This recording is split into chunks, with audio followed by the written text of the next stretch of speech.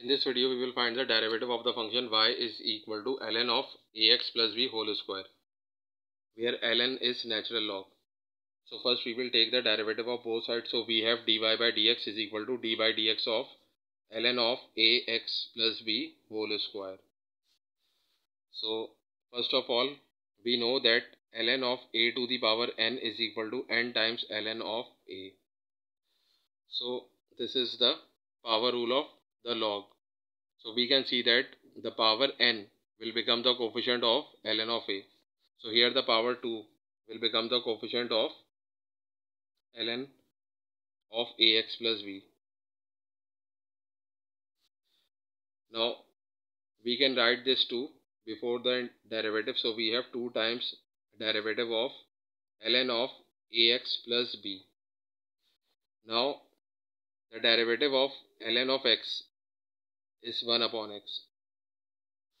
So we can apply this formula over here, but we can see that this variable and this variable must be same, and we have different thing over here.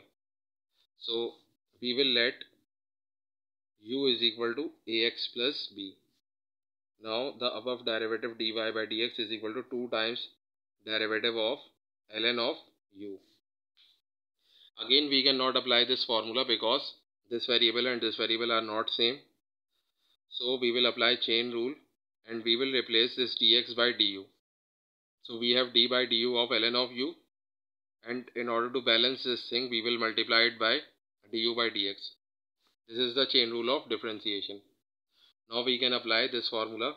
So the derivative of ln of u is 1 upon u multiplied by the derivative of u, which is ax plus b. Now this can be written as 2 upon u, and we have two terms in the bracket, so we will apply derivative on both the terms. So we have d by dx of ax plus b and d by dx of b, and then 2 upon u.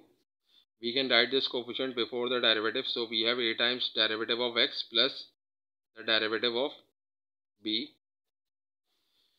and we know that the derivative of x is 1 and the derivative of any constant is 0. So the derivative of b is 0. Now we put the value of u over here, which is ax plus b, and then the derivative of x is 1 and the derivative of b is 0.